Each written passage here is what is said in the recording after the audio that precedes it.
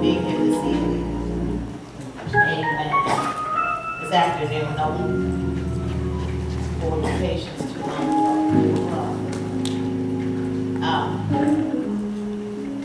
Thank God for that song, Sister Morton sang.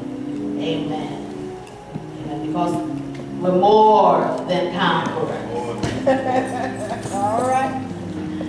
We are more than conquerors through him that loved us. Thank God for Elder Correll. As he was going forth, I said, okay, Lord, thank you. That's my brother in the gospel. I appreciate him.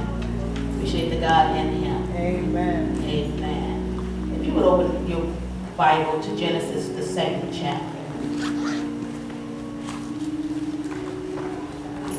It's good to see Brother Portland in the house. Amen. Amen. Amen. Glad to see our elders and Evangelist Littleton back. Amen. It's good to see Sister Carla. Amen. It did my heart good when I saw her come in this morning. Amen. Amen. Sometimes you think the things that you say to people falls on deaf ears. Amen. Well, Genesis, the 2nd chapter. And maybe I'll give you part 1 to a...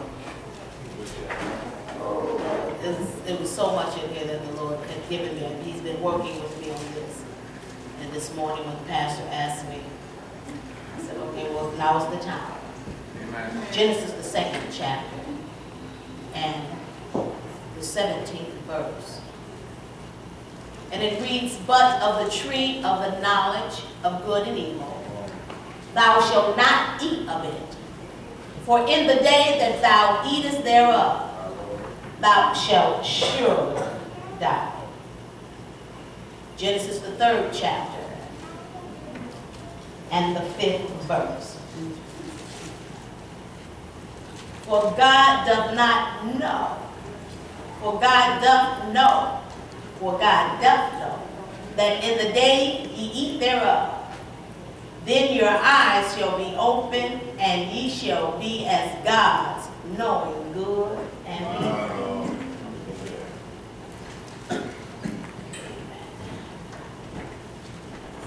Somebody repeat after me. They got what they wanted. They got what they wanted. But they lost what they had. But they lost what they had.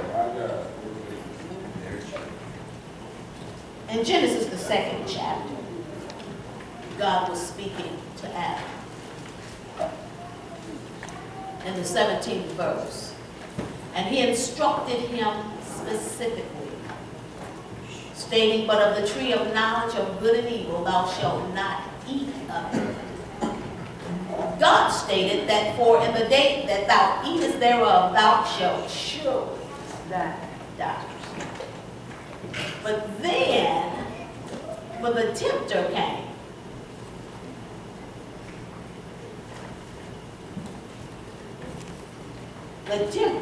the Bible says that the devil is the accuser of the brethren.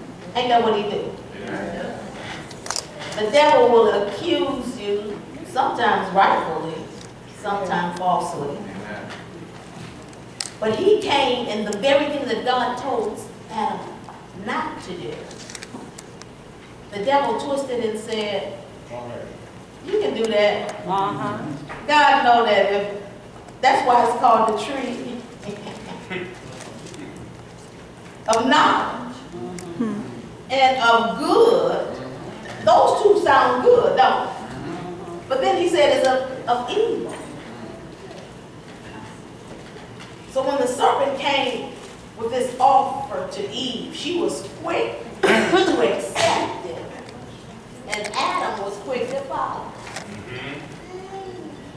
Because with the loss of innocence came weakness. Yes. With the loss of innocence came the need to feed the flesh. Yes.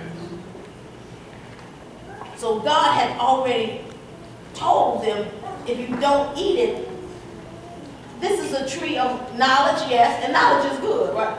Amen. We say knowledge is power. Yeah.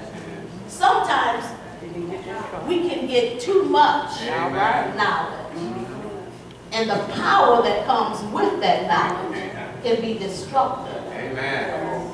Amen. I'm not downing knowledge. I'm not down. Please believe me. But some knowledge that we think that we're gaining can cause a separation between us and God. Yeah.